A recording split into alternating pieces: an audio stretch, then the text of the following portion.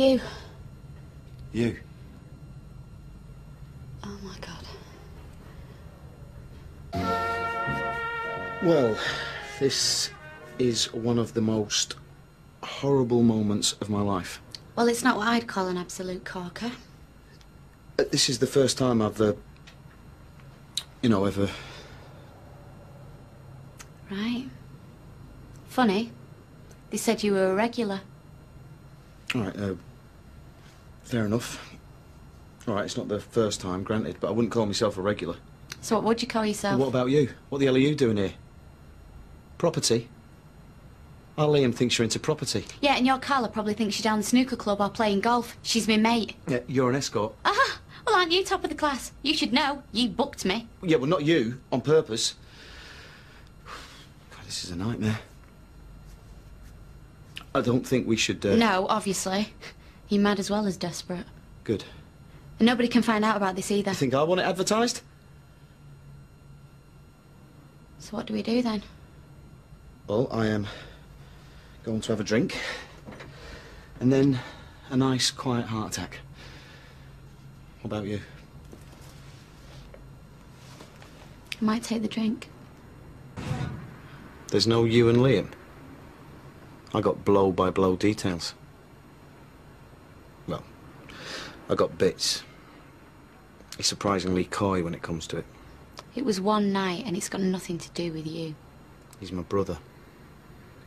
And he likes you. I was with him last night and all he could talk about was you. And even if the idea of him shacking up with an escort might have amused me once, I don't think he'd be too thrilled. Who else knows? Janice.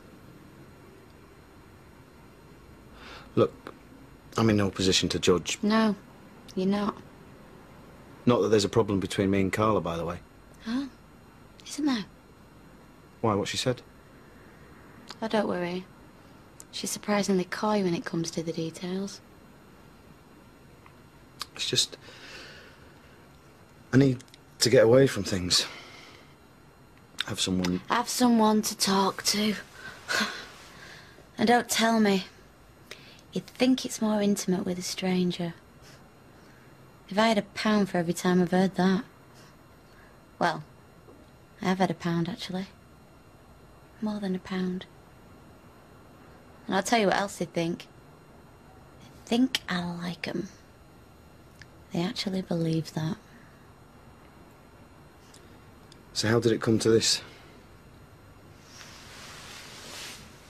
Since we're both in confession. Somebody broke me. And you think our kid can fix you? Well, he's funny. And funny's a start. No, he thinks he's funny.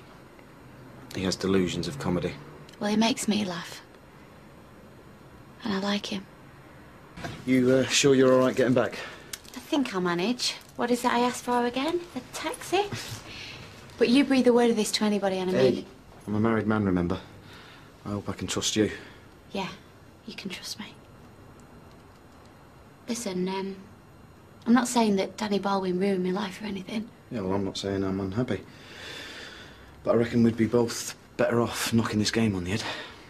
Well, that might be easy enough for you. Not so straightforward for me. Yeah. What are you doing? I don't need a tip. Go and take it. Just, book another girl next time, eh? There won't be a next time. What? Have I cured you? Warned me. Paul, you've got a beautiful wife and a decent business, so be careful, eh? You be careful too, yeah?